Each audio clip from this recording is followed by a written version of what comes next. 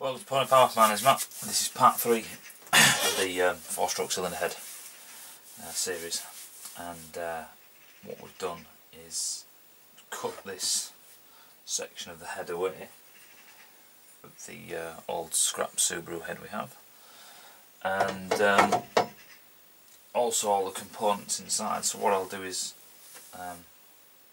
it is a bit delicate, it does keep wanting to fall apart. So I'm just going to shift it so you can see it better. So as you can see, our cross-sectional cut of this cylinder head gives you a full appreciation of how complex the casting is, but number 2 is how complex the design is.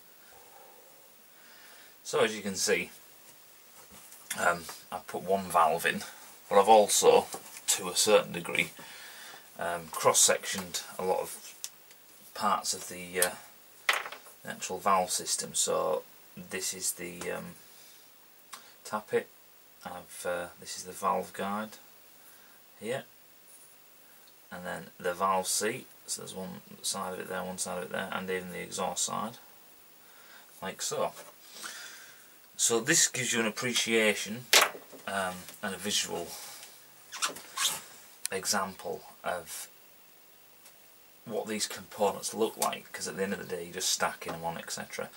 So you can see, and we'll start from the bottom. So the valve seat, and we'll pull out the exhaust valve seat, like so. The valve seat, basically what they do is they precisely bore out the valve seat and they machine the valve guide passage and the tappet passage all from different ends to give this, to ensure that it's completely aligned. Then the valve seats, and what I'll do is I'll colour in the end so you can see the shape of it a bit clearer, because it's just a lot of aluminium and steel and it all looks the same.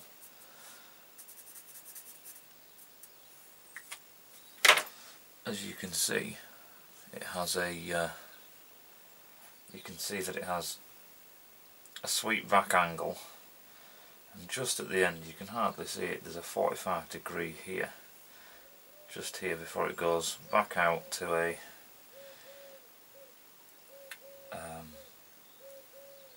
less acute angle, put it that way. So basically these seats are kind of designed with a 3-angle cut in them from the factory.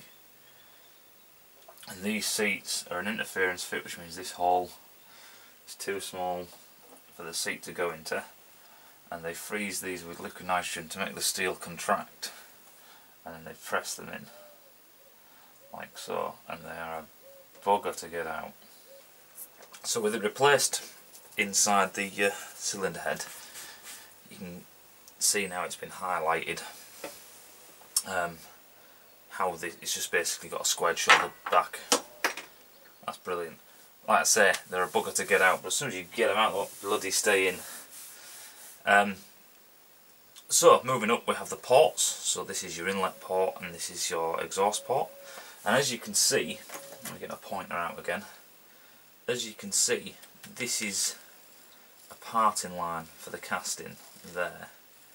This rough, gruff nut section.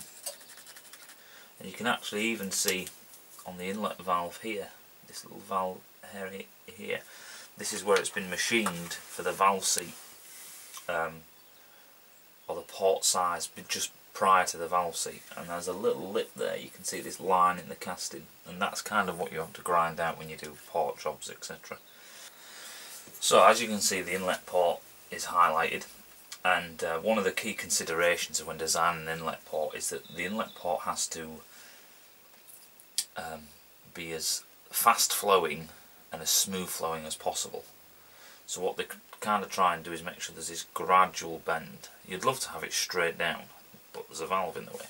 Now, more modern engines, like seriously up to date engines, kind of have a port at this angle. They move the valve nearly vertical as much as they can, because they want the air just to flow in as smooth as possible. So when people do port jobs, etc., this area at the bottom, you'd call that the floor of the port, is not where you want to touch. If anything, you want to radius the top more. But as you can see with this, we have this area here. This area is the water jacket. So this is where the water flows, and we've just kind of come across, we've cut across a section where it comes out and loops back round. But there's not much meat here to chew into, and there's not much meat here. So the port job you can kind of do on this is very, very minor. Because at the end of the day, Subaru have done a pretty good port design in the first place. You can see the bridge here and the other inlet port, and basically it's just a mirror image of this one. There's a relief cut in the top here for the injector to nose down into, so it has access to the back of both valves. So now we can look at the exhaust port, which is here. And because of the nature of the way a Subaru is manufactured, there is only two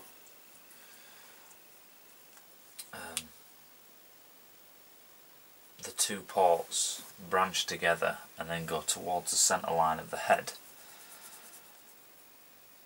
So this has got, these are quite what do you say, quite straight, where the exhaust port bends off at an angle. So that's the centre line of the exhaust port, just because of the way they want to collect and keep the heat in one area, while the inlet ports are pretty much straight like so. You can see that there's this massive cavity here, and this massive cavity, as you can see, goes into the recesses of where the valves sit, and this cavity is on this side and not this side, simply because it's great because of the port design, you can shift it this way. But also this is the oil run back, so this is the drain, and the way this engine sits is this is facing the sky and this is facing the floor, so this is the bottom of the engine. So all the oil that's circulated around and sent to the head then drains back due to gravity down here and back into the cylinders, and then back into the, well, they go under the cylinders and back into the sump. So that's what this massive cavity here is. So sticking with the valve, etc., we have the valve guard, which is this section here. And the valve guards are made out of hardened steel, and I'm sorry, they're not hardened steel, they're just a very good alloy steel. But the valve guides, they are a bearing surface. They're designed to wear and be replaceable, because this is an aluminium head.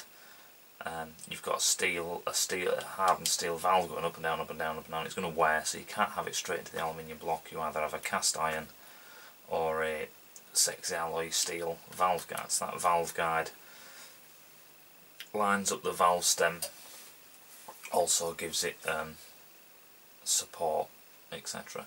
And like I say, it is a bearing surface.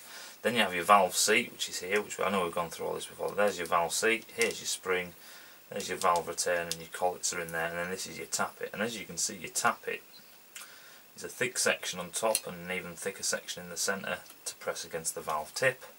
As you see, there's clearance all the way around, and it quite snugly fits around the valve spring and the valve retainer, etc. And then that sits in a machine pocket, which is this machine pocket.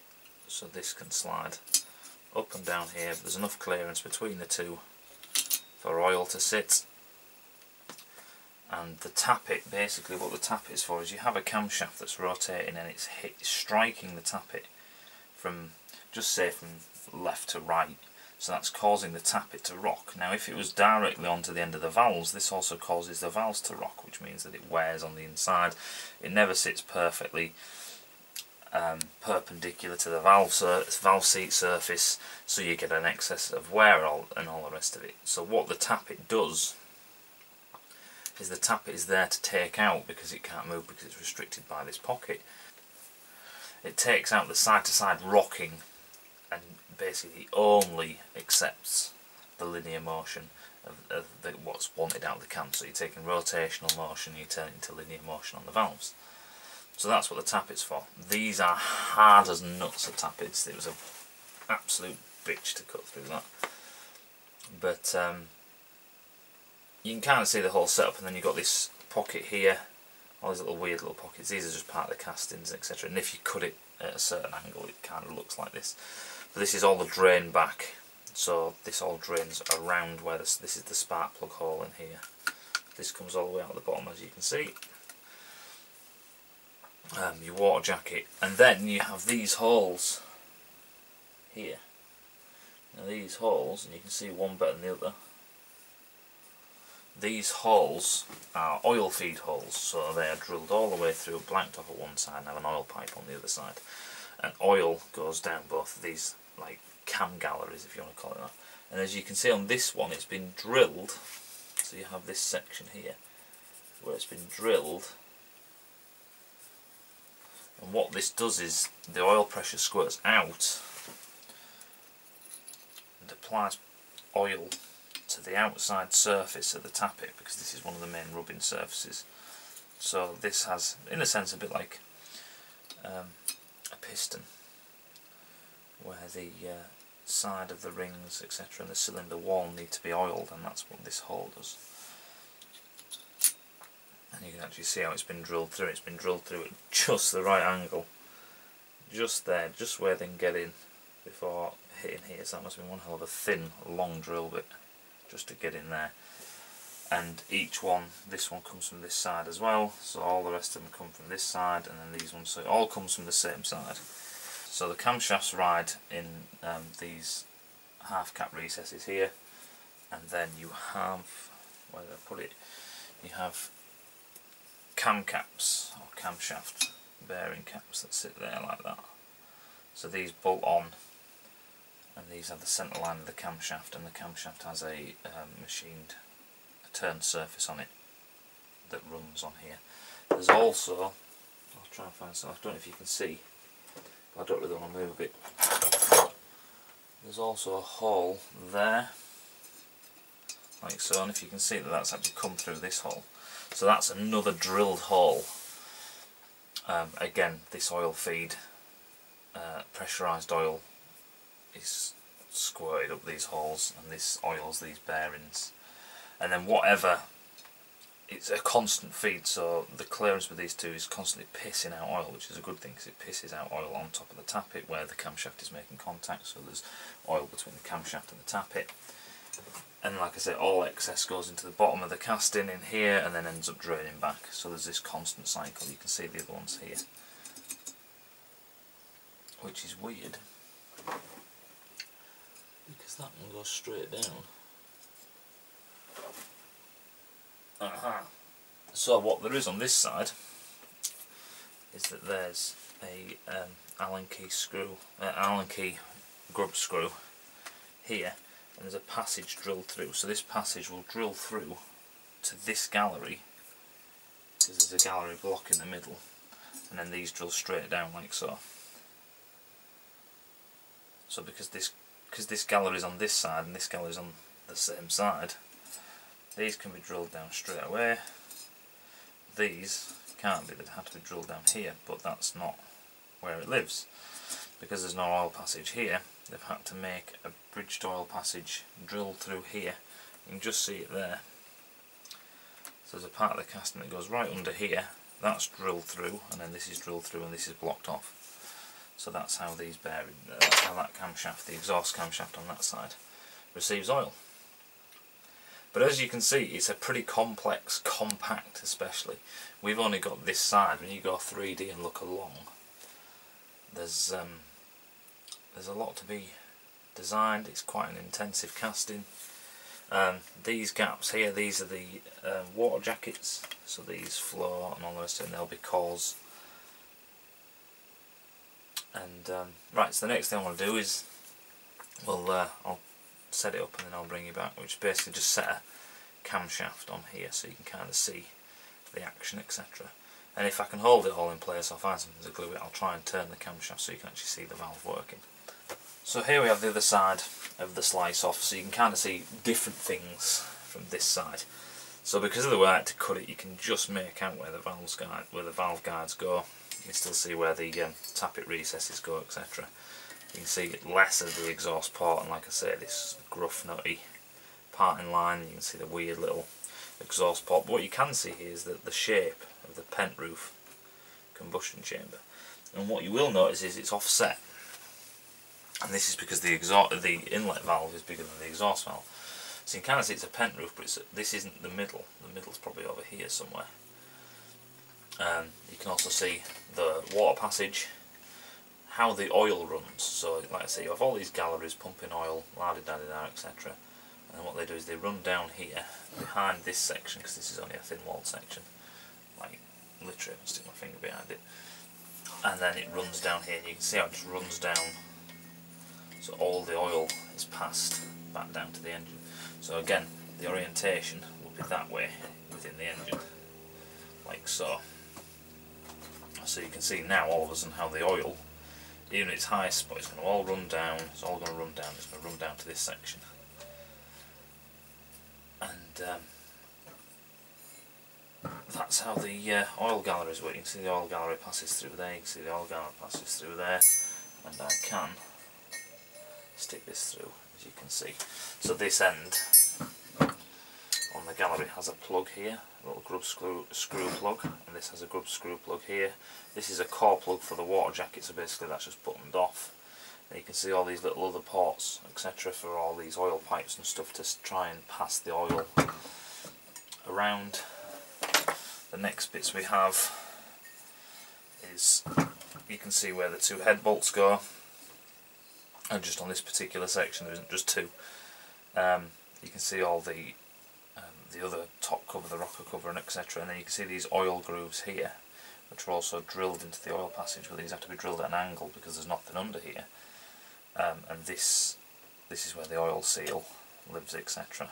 And the oil seal here on the end of the camshafts before you get to the pulleys on the front. So you can see where the oil comes out, and as this is all spinning, it's all passed onto this bearing surface again for the camshaft to sit. So that's just a quick sneaky peeky look at the other side. You can see a bit more of, like I say, you can see a bit more of how the architecture of the head works.